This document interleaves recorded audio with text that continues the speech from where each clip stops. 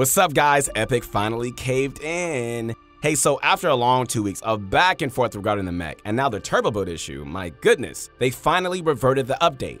You know, I was wondering all along how Epic plans to hold their ground if literally every streamer out there was uninstalling the game. Some were going to Minecraft, and others were going to World of Warcraft, but they finally did it. Epic reverted it, and people are going wild. Dubs, a well-known FaZe member, tweeted this, and the hype doesn't stop there. I mean, look at Fortnite's current growth rate. It's in the negative. It's insane, guys. Fortnite is literally at its lowest point. I mean, were the devs even listening? Who's running the show here? I think most of us can agree that the streamers and content creators are literally what is keeping the game alive. What keeps it from dying? Many people who used to play H1Z1 and PUBG know the path Epic is taking, and we all know how this ends. What's up, guys? This is your guy, your friend, the one and only Keith Allen, and today, hey, we're gonna be showing you everything you need to know regarding the current Fortnite meta and try to flesh out why Epic is doing what they do best, ruining things. Hey, if you want to connect with me, I would love to hear from you on my Instagram. Hit me up. We got a lot of things coming out to inspire you to be the best gamer of Fortnite you can possibly be.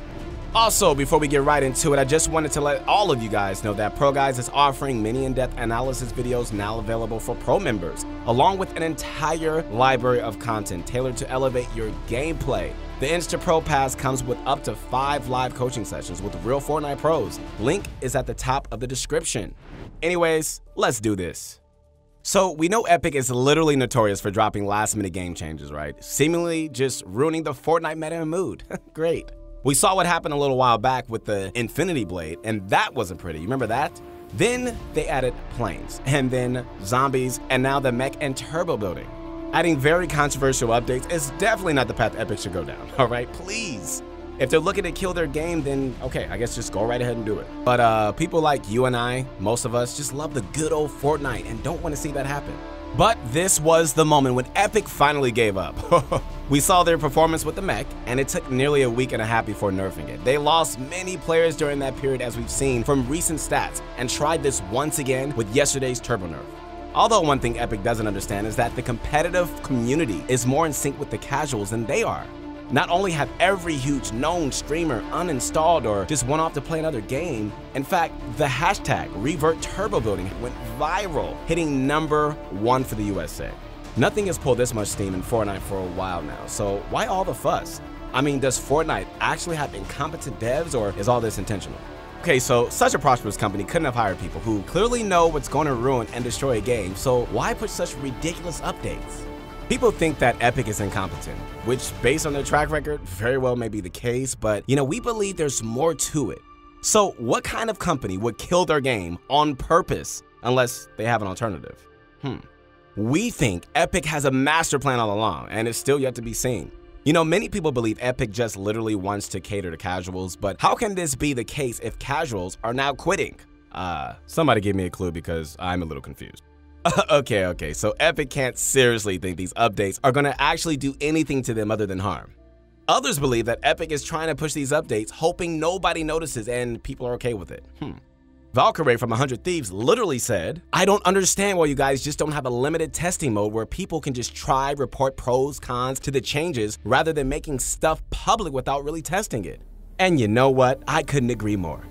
Okay, check this out. Do you guys actually really believe Epic, with all the money they have, they don't have competent developers? Or is somebody with higher power pulling strings regardless of what the devs think? The question is, who is the person behind the curtain? We're gonna find them. What do you guys think? All right, so comment down below. I wanna hear all your thoughts. I really wanna get this conversation going, all right? So tell us what you think.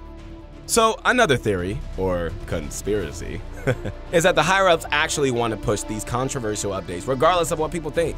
You know, Mark Rain, which is the vice president of Epic Games, tweeted this a while ago when the most broken items were in the game. He said that the deagles, planes, and RPGs, which at the time were broken, were his favorite items. Go figure. This is literally one of the heads of Epic Games, and I doubt he was joking. I mean, he could have been joking, but I'm not sure if he has a sense of humor, so I don't think he was. You know, from a casual standpoint, these broken items are actually quite fun to use. I mean, who didn't enjoy crashing into build fights with planes? I did. Don't judge me. Who didn't enjoy one-shotting builds with the deagle? I did. Don't judge me again. These items are entertaining for the casual players, okay? But what Epic doesn't seem to grasp is that it's not considerably great for the rest of the community. In fact, we think Epic should just literally just add, just 2 separate modes, right? One for competitive, all right, good idea, and one for casuals. Include all the controversial, fun items into one pool and the others into the other. This way, they actually preserve the game. Wow. I think we can all agree, nobody wants to see Fortnite die, okay? I don't want to attend a Fortnite funeral. Oh, Fortnite, no. It's such a memorable game with so much potential, right? But if Epic keeps doing stuff like this, it'll actually die out, and then I'll have to be there and cry. Eventually, regardless of whether or not Epic reverted the turbo build update, they still lost some players. Because after a proven track record of messing things up, great. People just tend to get tired. Daquan, a very prominent TSM member who's super well known for being one of the funniest content creators, tweeted this a while back, and I think we all feel the same way. He said, "One day, game developers will realize that you can't protect noobs from getting bopped. You add ranked, people will smurf. You separate casual and ranked, people will just go bot farm and casuals. You try to change game mechanics to save them, you ruin your game. History doesn't lie." And to be honest, he's spot on. This isn't a rip on anybody saying people are just bad or anything, but let's be real. People who put in 8 hours a day should be better and have an advantage over those who play a few games a week, all right? This is just the natural law of nature. Practice makes perfect, and progress and success should reward those who just try harder than others. People can pick other hobbies and passions. But just to take everybody's hard effort and dump it in the trash can, bro, that's messed up. That's just totally uncalled for. Epic cannot, I repeat, balance things out because you're only going to hurt one side. In fact, most casuals care less about the game than the competitive community does. The competitive community is literally streaming Fortnite every single day for hours, getting all the fans in the community hyped. So when Epic makes a move like this, it's only to their detriment. Let's just take a look at why Epic did what they did. Okay, so they supposedly claimed that they wanted to balance out the turbo building, right? Except the way they went about it made no sense at all. They could have had testers and found out how making all the buildings delayed and making it as if you're playing on 200 ping isn't going to resolve anything. The correct way, my friends, to solve an issue like this would be to test it out, get proper feedback, right? Then make adjustments accordingly. Okay, so let's just take a look at the blog post they recently released. After they reverted the update, Epic legitimately made things a lot better than was planned before. My question is, why all the ruckus? Why stir up so many people, then suddenly fix things? Well guys, unfortunately, this is not the first. There's an old marketing strategy which has been used in the past to make the game as terrible as possible, right? And then suddenly find the magic cure. I just sang. Wow. They find the magic cure because that way we can take a look at the charts and the news, and Epic is everywhere. Genius. They were #1 on Twitter and dozens, if not hundreds of articles coming out regarding the subject, and Epic is probably just thrilled that they are now the most talked about in all the topic. The problem with this strategy is that it's hurting your loyal fan base worth it.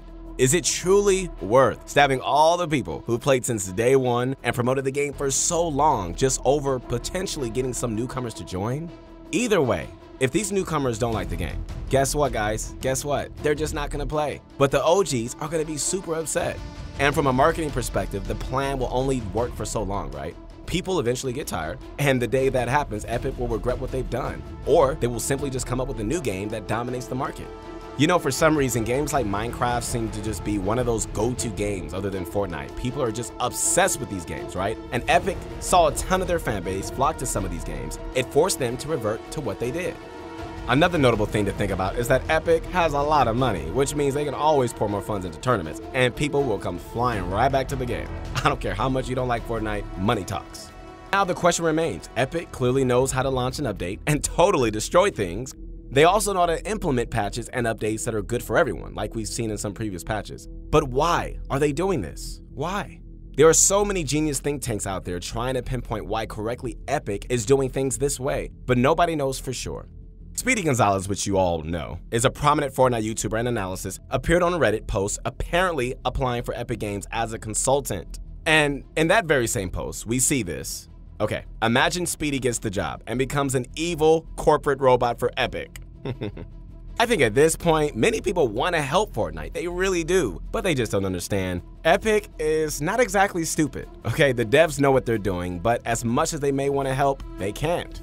The higher ups are the prominent decision makers, all right? Remember I said the person behind the curtain, whoever that person is? They're gonna continue to be there until someone takes charge. The only real hope Fortnite has moving forward is to continuously stay united and continually monitoring the Epic changes as a whole.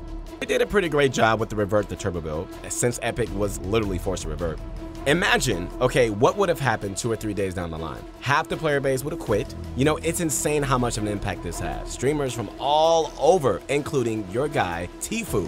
Yeah, that guy, Tfue, who stood firm throughout every single patch and caved in and left the game. I think we can all agree, Tfue was probably the most tolerant streamer, and when he decided that was enough, my goodness, Epic needed to do something fast. I mean, you lose your top streamer, you lose everything. So the question remains, how is Epic going to handle things going forward? Are they actually going to take care of the community, or are things going to be the same? Nobody wants Fortnite to die, okay? I don't want to attend a Fortnite funeral. Please don't let that happen to me. I love this game, and I think many others do too. So what do you guys think? Is there any hope for the future, or is Fortnite coming to a halt as we know it? I need some flowers. Or maybe not, or maybe not. So let us know in the comments down below. You know, we really appreciate all of your comments and support. Hey guys, once again, this is your guy, your friend, Keith Allen. Make sure to connect with me right now on my Instagram. Love to hear from you, man. Love to hear from you. And don't forget to leave a big like on this video and subscribe with notifications on. Don't forget to check out the website as well as show ProGuides.com some love for bringing you this video. All right, guys, we'll see you later.